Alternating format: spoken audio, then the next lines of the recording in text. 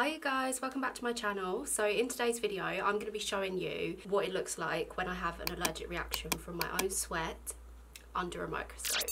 So just in case you're new here, I'll just explain briefly. I have allergic reactions when my skin comes into contact with water, and that can be any type or any kind of water, including my own sweat, including rain, bath water, humidity in the air, like literally any type of water comes into contact with my skin, I have an allergic reaction. And it's not a joke, it is a real thing. It's called acrogenic pruritus, and if you guys haven't heard me talk about it before, then make sure that you head over to my allergic to water playlist so that you understand fully before you proceed with this video. Just because I've got loads and loads of videos already covering like the basics of the condition, and I feel like those will better answer your questions than this one, because I feel like this one is if you're an OG Niah viewer and you know the deal and you kind of just want to come along with me and do the experiments with me and see what happens.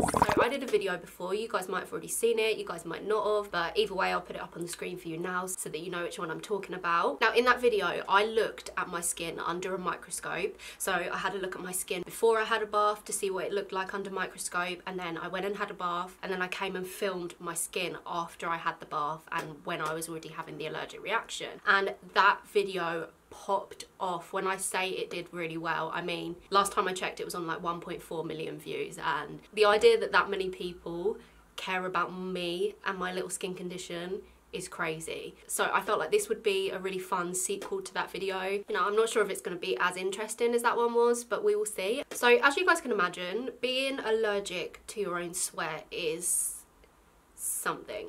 You don't have a great deal of control over how much you sweat, so the amount of times that being allergic to my sweat can catch me off guard is pretty insane actually. You can start sweating in your sleep where obviously you're not conscious, so I specifically can't alert myself when I start sweating because I'm asleep.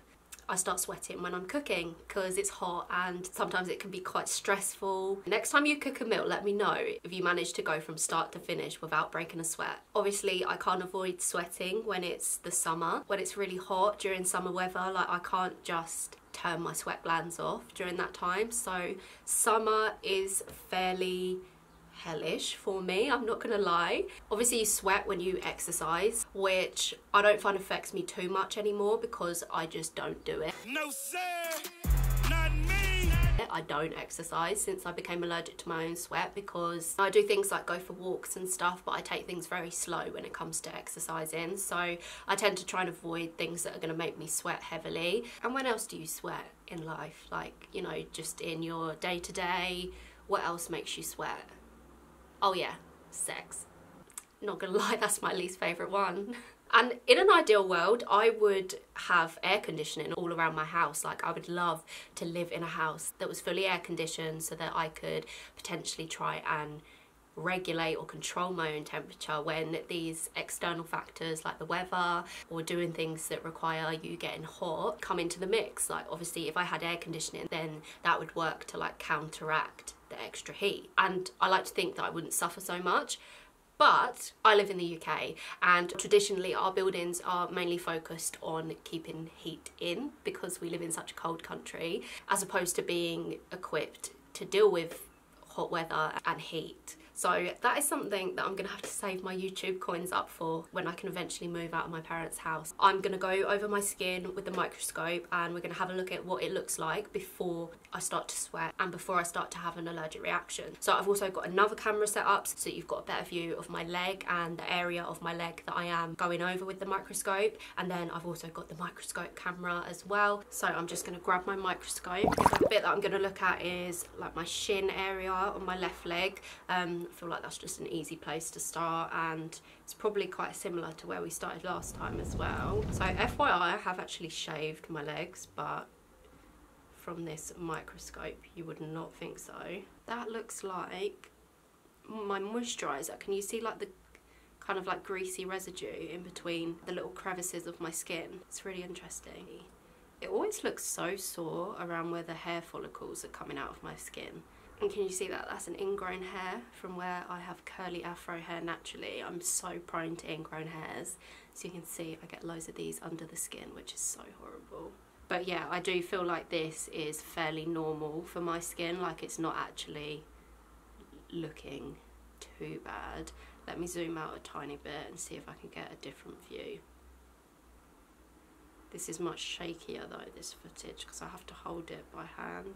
But it doesn't look too different, does it? It just kind of looks more pimply.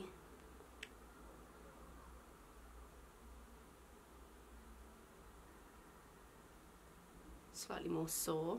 So now what I'm going to do, the original plan for this was that I was going to go outside and I was going to sunbathe and basically watch how my skin reacted from natural sunlight and natural like heat from the sun, because we had a really good week of weather last week. It was so hot, but naturally I was very ill last week. I had a lot of allergic reactions and I just didn't get myself together in time to get myself outside to film this video.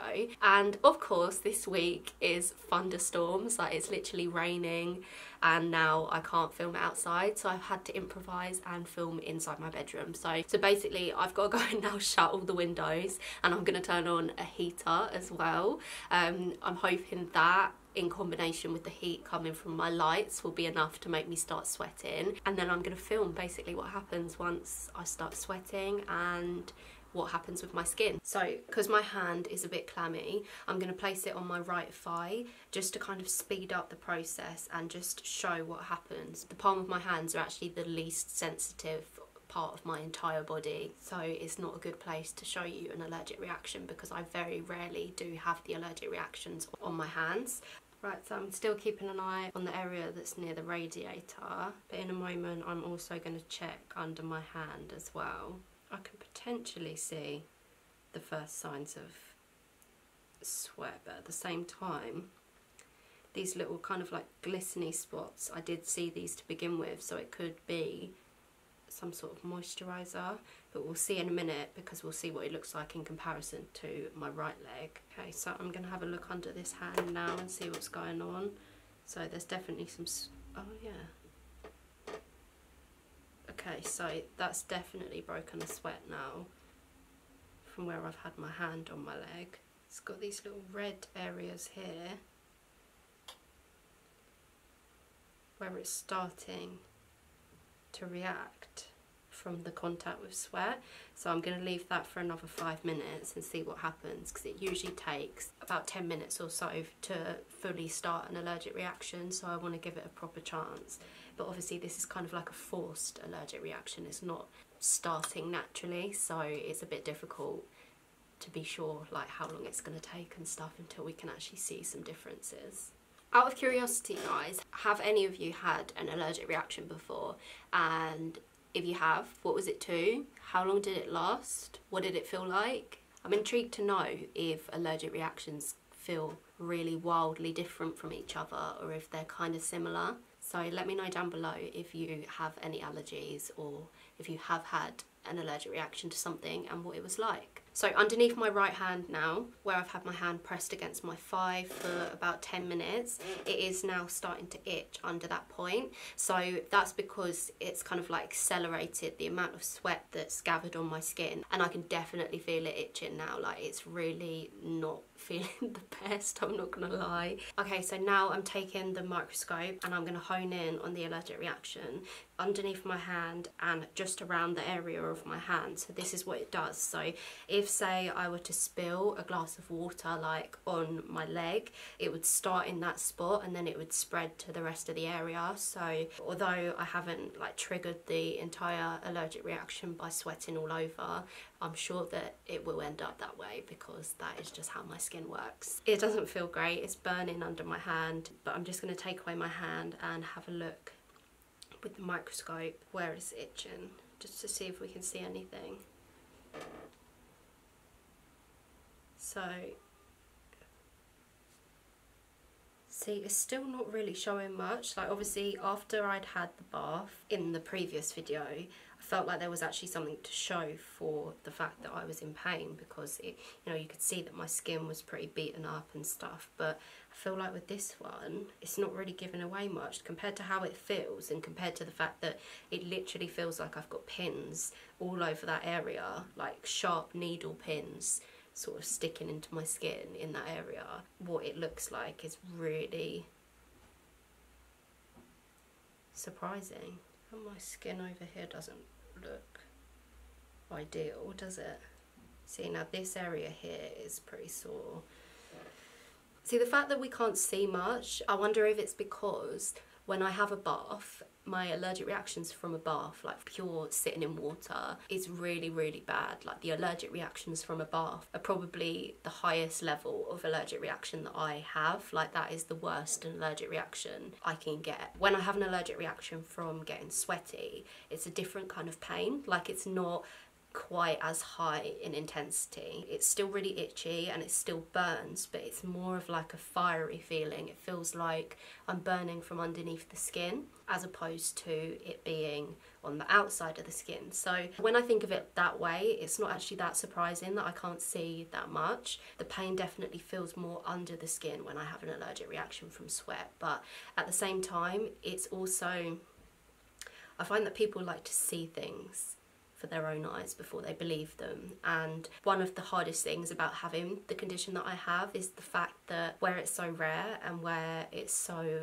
unstudied, I do feel like I have to look for these little signs to see, you know, what happens differently from one reaction to the next, because I don't feel like I have anyone with me doing that with me and investigating that for me. So it's really interesting, but at the same time, sorry, I just got really sharp pain. But yeah, at the same time, it's also kind of expected and in line with what my skin condition does. I wish there was some sort of like pain meter that I could show you so you could actually see or know what it feels like to actually be in my body and feel the pain. So I've cut the heat now. The allergic reaction is getting worse. It's starting to burn and prickle more than it was. Sorry, I'm starting to lose like my train of thought because it just hurts, and that's what I'm thinking about rather than how I'm gonna end this video. But basically that is how my skin changes after I have an allergic reaction from my own sweat. Visibly it's not that amazing, but in terms of how it feels and in terms of the reality of the situation, the fact that my own sweat that comes from my own body, from my own skin, can be a trigger for my skin. Like that is almost as confusing as the water on its own. But I hope you guys found this video interesting. I'm gonna wrap this video up nice and quickly because my leg is burning. As always, angels, please don't forget to subscribe to my channel if you like my content, if you like learning about my skin condition. Make sure that you're hitting the subscribe button so that you're not missing any of my future videos. And if you're on social media, then make sure that you head over to Instagram, Twitter, Snapchat. Make sure that you follow me on all of my social media accounts. And as always, angels, I will see you in the next video.